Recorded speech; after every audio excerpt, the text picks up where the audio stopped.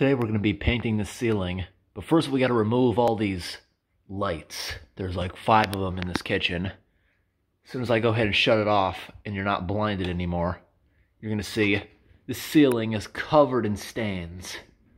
Absolutely everywhere. And it becomes more apparent, all the imperfections and everything. It needs a good paint job because it's a kitchen. Things splatter on it over the years. Just look at this light. See that big ugly ring around it? This wasn't always a recessed light. There was some big light fixture here, maybe even a fan, and it was removed, but it wasn't painted before the new lights were put in. So I just have to remove that trim. And those trims, those can be very tedious getting them back in because you got to stretch some springs. And my hands are pretty big. Sometimes I can't even fit them in there, so I won't even put them on the way they're supposed to go. I'll just stretch the spring through there's other holes they can go in, and it works out just fine. I'm going to go ahead and remove this light bulb. You see up inside there? Oh, whoever put these in didn't do it the right way either. But that works out actually perfect. It's not going to hurt anybody. You see this right here? The spring is supposed to be stretched way up inside the housing to the correct hole, but they just have it connected to this lip of metal. Sometimes I'll put it through these holes I was talking about. It just makes it easier because these don't have to have a lot of pressure on them because it's holding this. It's like at the very most like half a pound worth of weight with this little metal ring.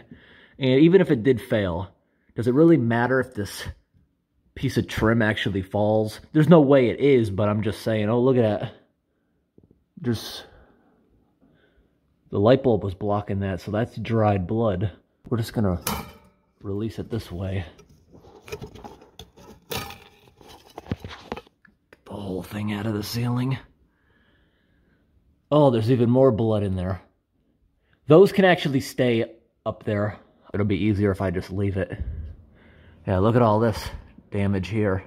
They definitely didn't paint it. But I'm going to go around with a brush, get that nicely inside to help hold the sheetrock together. This is what I was talking about. You see that really skinny hole right here in the center of the screen? That's actually where the clip right here is supposed to stick way up in there. People like me with big hands, that is just such a gigantic challenge. And I've struggled in the past to do that with really long needle nose pliers. And I learned, and I've been told by other electricians, sometimes you don't even have to do that. Like, it's such a pain when you can't fit your hands in here. Some of us will just, see this here? Not using the hook. We'll go up a little ways, force it through like that, and then we'll stretch it down to the framing or the trim. Here's the thing people love about recessed lights. The actual cam structure inside the ceiling usually costs around $6 or $8, but yet the trim, usually the cheapest you can get the trim is the same price. These metal trims that are on these, I'd say are at least 20 bucks a piece. So that's how the company makes their money, selling the trim to you, because the structure up here is like nothing.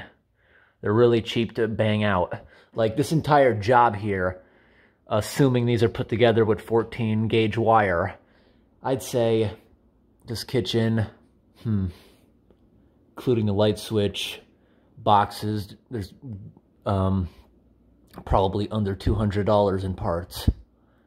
But installation of this would be more around $3 grand, I'd say. Well, that's what I'd charge for it. Yeah, electrical work is mostly labor when you think about it this way. And the great thing about these is, you see, they're not put in exactly straight. And you see the housing's not going to move because it's nailed into the studs on each side, or the joists. But you see this? This entire structure in the middle moves. See the wing in here? It moves back and forth, and you can even manipulate it with your hands to make it straight. So when you put the trim on, it doesn't matter that there's imperfections here. You can even stretch it down to the proper height of the ceiling. There's a lot of margins for error with stuff like that, and that makes them even easier to work with. All right, now I have no idea if I'm gonna get a lot of hate for this or not, but you see these cracks here? This building is 60 years old, and these are original ceilings. Eventually, things like that are gonna happen. Just look right here on the edge. See all that? Look at all this cracking. That's a problem. The guy who did the edging just wasn't very great. But you see other imperfections, these little cracks. You can see the joints of the sheetrock. There's actually a very easy way to cover that up. It goes over all these stains. It goes over everything with perfection. I have used Drylok Extreme on so many ceilings, originally just because it was around, but it actually works awesome. If you have corners along the ceiling, like the tape starts peeling down because the guy who did it just didn't know what he was doing, you get a little of this behind it. It'll stick all that back up. It'll cover those cracks, make them invisible, because Drylok is thick paint made for waterproofing a basement. And this is Drylok Extreme, which means it puts up with mold and mildew, perfect for above a stove where that stuff may form, or even a bathroom. Granted, I've only used this on popcorn ceilings, so any imperfections from it being a thick paint would not show up either. I know a lot of people hate popcorn ceilings. I like that style. It's all right. Now take a look at these rollers. This one, smooth to semi-smooth. Not great for a popcorn ceiling. You're going to end up kind of pushing it as the roller doesn't want to move perfectly. Now this is the one that we're going to use. Semi-smooth to rough surfaces. This one works great for the ceiling. Now this one right here is actually more made for a popcorn ceiling, but I won't use it. This stuff, it fills with paint. It just makes a giant dripping mess. Just don't like that one. We're going to use this roller, and the reason is this one has got to sit in some paint thinner for a while. You see how it's all caked on here? Yes, I could slam this onto it, but it's not going to make a good seal on the end. You see, and it's going to get between this paint as it's sitting in the tray. If paint gets on the inside of this, as you're painting, it's randomly going to drip out of here and fall on you.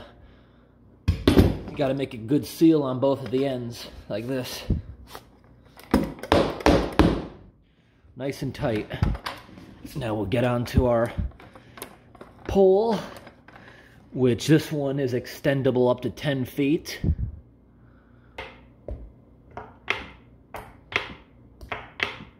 Alright, the ceiling's done drying, and it's as simple as this, the way I'm going to put them back, because my hands won't fit up top. Just put it through the little hole, and now the spring, without using the actual hook. Yep, just like that. Now, gonna put the light bulb back in, and now we gotta eyeball it from down below. Move it around until it get it perfectly straight. Alright, we're all set. Turn the lights back on.